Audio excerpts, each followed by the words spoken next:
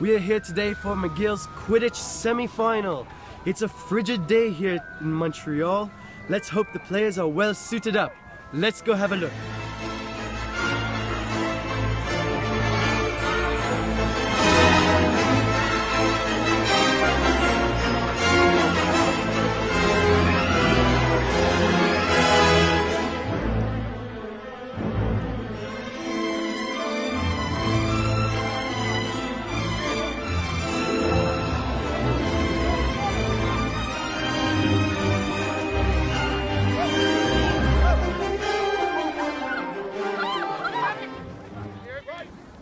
We are here today with all-star Quidditch player Alex Stevenson.